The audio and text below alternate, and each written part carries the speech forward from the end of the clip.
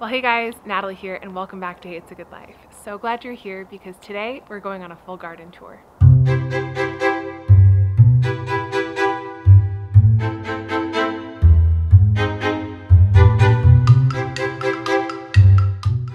Well, hey there, if we haven't met yet, my name is Natalie. I'm a modern day homesteader here in San Diego, California. And today, this Christmas week, I thought I would take you on a full garden tour. I have to be honest, I don't do full garden tours very often because I often feel like I don't have much to share or show for myself, or that my space might not be that interesting to other people. But I know a lot of you guys want to see what Jess and Jill planted. And today I'll give you an update on that finally. But you know, it dawned on me this weekend as I was sitting out here in the beautiful morning light that God's creation is out here on full display for me to see.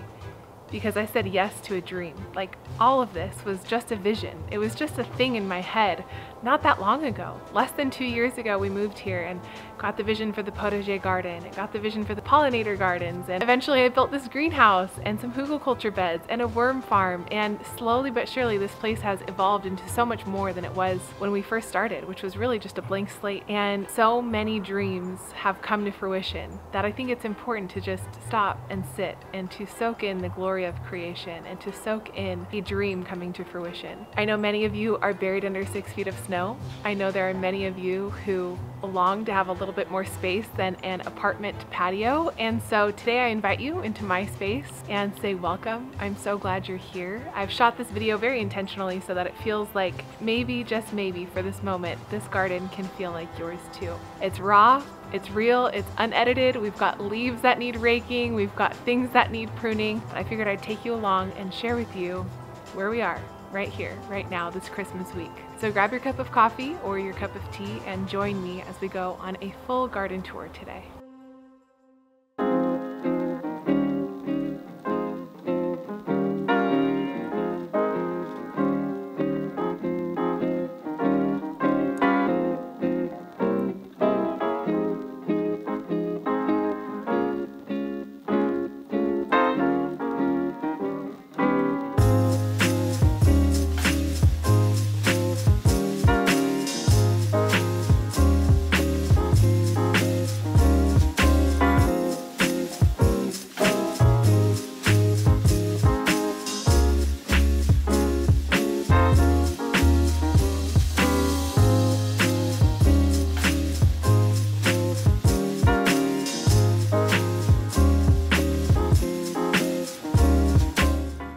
All right, now that we've got our coffee or our tea, let's head out to the front garden.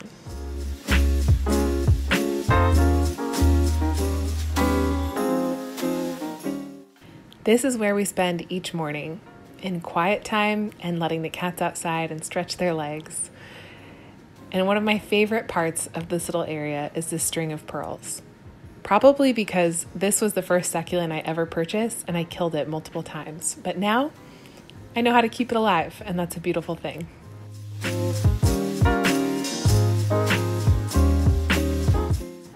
In this front garden is where we also keep our greenstock garden, which I continue to be so impressed with and amazed by.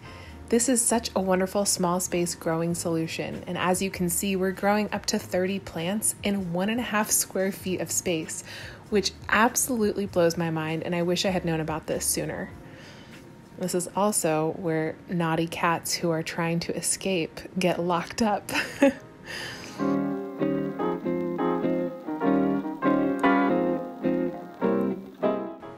This greenstock garden is producing so much for us right now.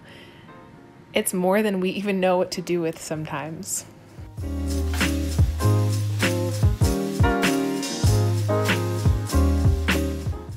I love having fresh herbs and fresh greens right outside our kitchen door.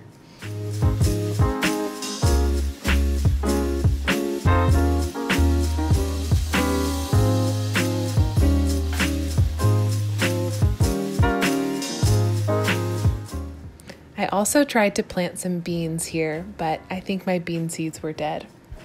Everything else, though, is doing really well.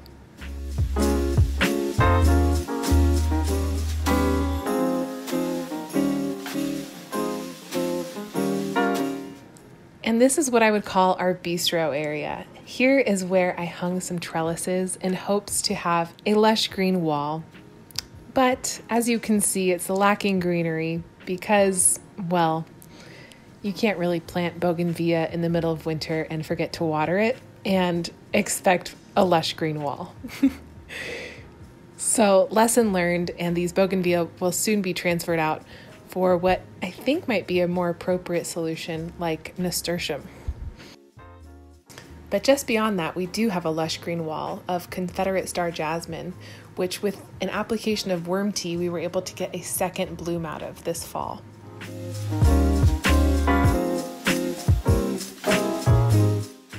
And just beyond the bistro area, also saved by worm tea, is, as many of you know, our Meyer lemon tree. This little tree is over 30 years old. We didn't plant it, and it was on the verge of death when we first moved here almost 2 years ago. But I'm happy to say that in learning to become a worm farmer, I was able to use lots of worm castings and lots of worm tea to yield an abundance of lemons this winter. More than I even know what to do with right now.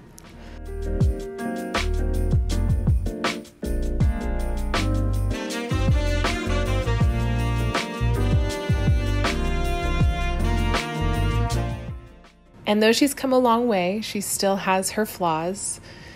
She was hit with some really hot temperatures this summer that have left her leaves a little discolored. And she's still in need of some pruning, which we'll take care of here in the next few months. But each day I go out and I see all of these lemons, I'm just amazed at what a little TLC can do to yield abundance in a small space.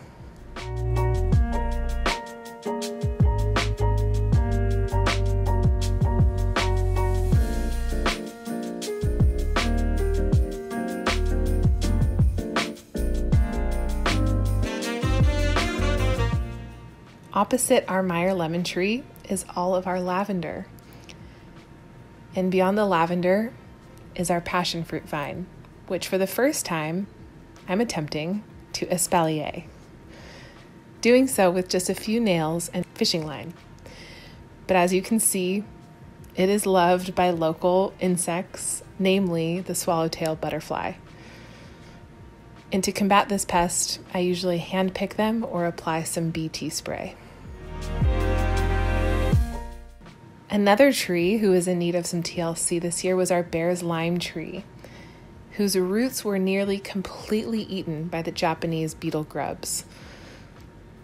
To help her recover, I completely removed all of her old soil, replanted her in compost, and added milky spore to the soil to help prevent future outbreaks of the Japanese beetle grubs. And as you can see by all of her blooms, she's officially on the mend.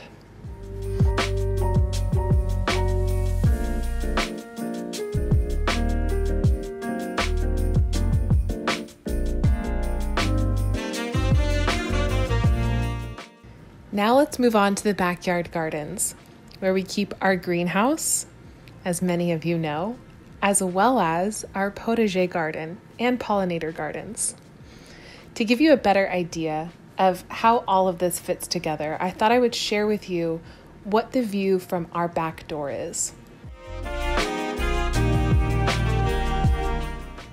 Our garden is essentially a giant L shape, with the potager garden on the right-hand side, our pollinator garden in the corner of the L, our worm farm also partially in the corner of the L,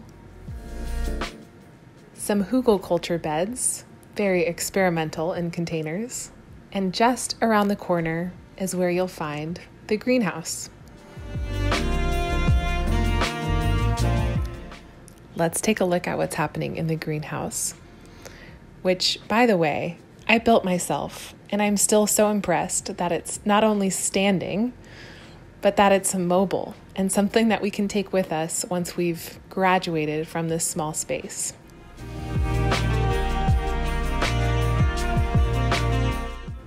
I love that this mobile greenhouse is on wheels and that we can take it with us. And that it's a testament to what can happen if you apply yourself and just give something your best effort.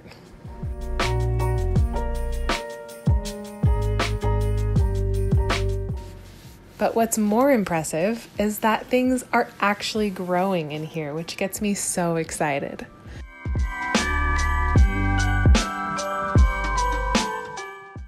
I recently started a variety of seeds, from flowers to root veg to salad leafy greens.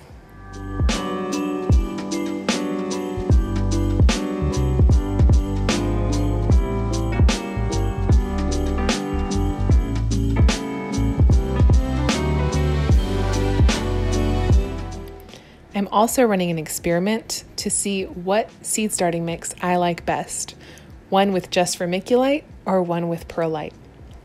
So far, I'm liking the one with vermiculite much better. Some things I'm really excited to see sprouting are the strawberry blonde calendula, because I thought that the seeds may have been ruined when Jess and Jill were out here and we were planting in the rain.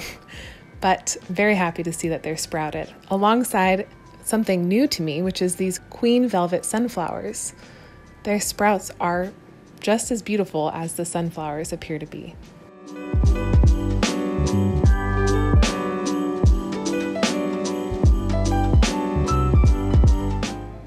Next, we have the root veg, which may seem odd to start in containers. But if you caught my video with Brigitte of San Diego Seed Company, she starts her root veg in containers and transplants them out with great luck. And so I thought, if she's doing it in a small space, I might give it a go as well and see how it goes for me. So far, I'm really happy with the amount of germination on all of these carrots, radishes, and beets.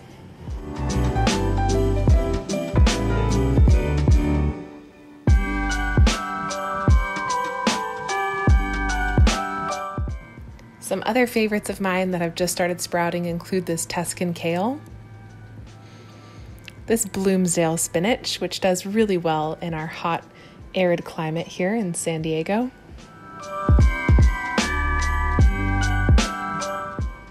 this Rouge d'Hiver, I'm not saying that right, I'm sure, but it's a lovely lettuce and one of my favorites to eat. And this little gem lettuce, another one of my favorites that I'm so happy to be starting and growing this season. Now, some of you asked, why are your containers diagonal inside of your trays? And to that I say, well, I don't have trays that match my containers. And because of that, I have to make it work with what I've got. And so this is how I make it work. I just rotate them. And I actually like the pattern that they make.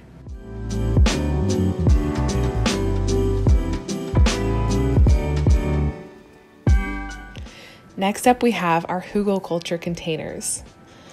Inside each of these containers is compost and a lot of local wood cuttings. They recently chopped down a lot of eucalyptus trees in our area, and after letting the wood dry, I added these to our containers as an experiment to see, can hugelkultur really be done in a container? And I'm happy to say that as of right now, it's looking like the answer is yes. We have a lot of things popping up here that are doing really well. These are sunflowers that I saved from my garden last year. Soon it will be time to transplant them and thin these out, but for now, I'm letting them stay where they are. In between our two hugelkultur container beds, I've got this olive tree that I got at Trader Joe's a couple years ago, and it absolutely loves the full sun. This is our second hugelkultur bed, and as you can see, it's not doing as well, and I think that has to do with sunshine. Lack of sunshine has decreased germination, and the plants seem to be struggling a little bit. Across the way from our hugelkultur beds is our pollinator garden, and also where I keep my worm farm.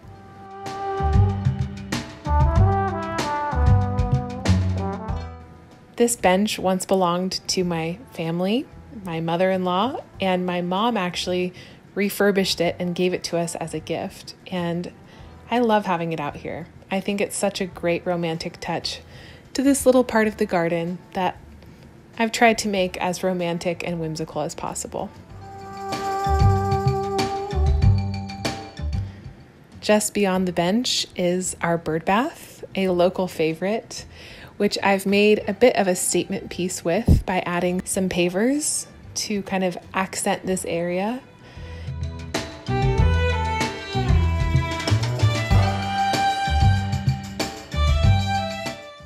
And of course, what is a romantic garden without a chandelier from our wedding, which is starting to rust, but I think it adds to the character just a little bit. And all around the bird bath are sage and salvia plants in desperate need of trimming, but can you really trim them when they're in full bloom? This color is one of my favorite colors, and I have such a hard time trimming these plants back when they're in bloom. But it will be done nonetheless because it's best for them and best for the garden. But for now, we enjoy their beautiful fuchsia color.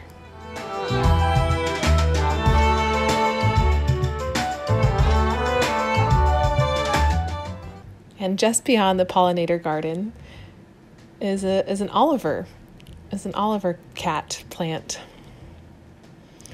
And some other random things. Many of you have asked why I use chicken wire, and this is why. Because it allows me to use our fence as vertical gardening. And this is where I grew zucchini rampicante. And as you can see, I have yet to pull it off the chicken wire. Just beyond that is our avocado tree, which we actually planted at our wedding. It's underplanted with some sweet potato vine, and it had a rough go this summer. It was burnt to a crisp at one point, but after moving it to a better location, applying lots of worm tea and worm castings, it's back looking healthier than ever.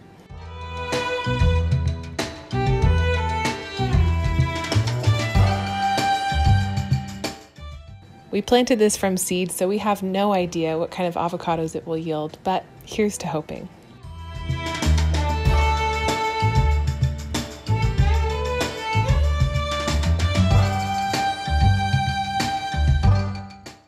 And here's another olive tree, which was actually planted with that original olive tree that I showed you earlier.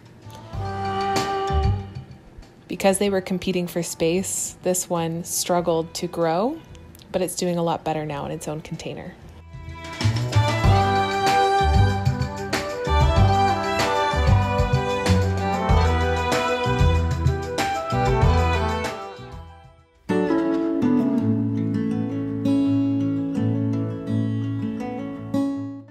And now for the potager garden. Just beyond our love fern exists the potager garden, which, as many of you know, I built myself with my own two hands on a budget using cedar fence pickets.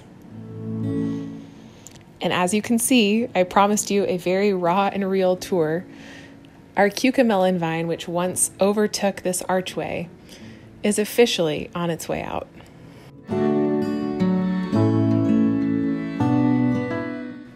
Just in the last 2 weeks, it's completely dried up. The cell walls have exploded, I'm sure, in the 30-degree temperatures at night, and it is struggling. It is struggling. But she was glorious while she was here, and now it's time to say goodbye.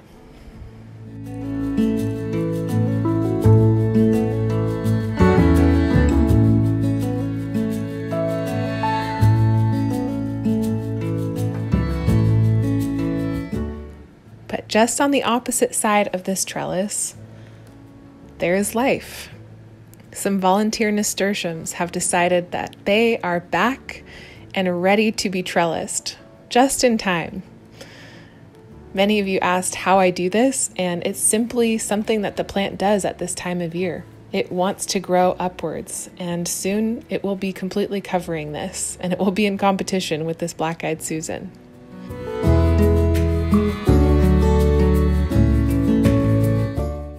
This sign actually belonged in my grandmother's garden, and I'm honored to now have it in mine.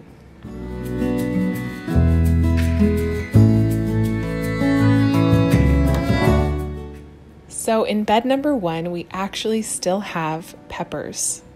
Yes, peppers are still growing here, albeit very slowly, but they are growing nonetheless. So I'll be as patient as I can to let these ripen, but then I'll be removing these pepper plants to plant some more fall crops. And in between those pepper plants is basil, whose seeds are ready to be harvested. But perhaps the most glorious plant of all here is this jalapeno plant, which I did not know turned red if you left it on the stem long enough.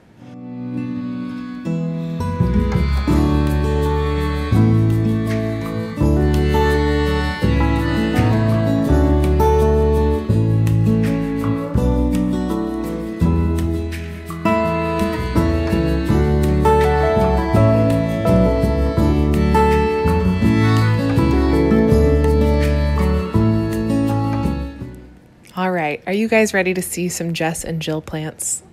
Moving on to bed number 2 is where Jess and Jill helped me plant these little purple bok choys,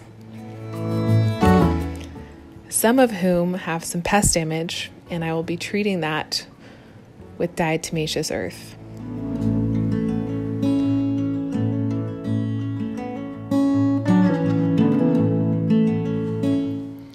We also have quite a few volunteers in this area, like these items from last year. This was one of my favorite lettuces, so I'm happy to see it growing alongside these purple dove bush beans that Jill planted. Moving on from bed number 2 to bed number 3, I have to admit, I think a lot of our seeds may have been eaten by birds. Or we just didn't plant as many as I think we did. But according to my map, we did not plant many things here. Although I can identify that there are some leafy greens growing, and that is a beautiful thing. Unfortunately, they did not get labeled in my map that day due to wind and rain, but I'll take them nonetheless. Moving from bed number 3 to our 14-foot bed number 4. You can also see signs of life, like this Bloomsdale spinach, although it is struggling a bit with the earwigs, and to address this, I will be spraying some diatomaceous earth. And I think these might be French breakfast radishes and some green beauty peas. One of the greatest elements I've had to battle this season are the leaves from my neighbor's tree. And a lot of you have said, leave them, they make great mulch. And others of you have said, you got to get them out of there because your seeds won't survive. And to all of that I say, I'm doing my best, and we will see what happens with this year of experimentation this season. And moving on to the last bed. We've got lots of things planted here, and I would say that this bed is doing the best. Here we've got lettuce. It's a romaine lettuce. In the middle, we've got turnips. And towards the back, we've got beets. I wish I had written down the exact varieties, you guys, but it was so windy and rainy that day, I didn't get the exact varieties down.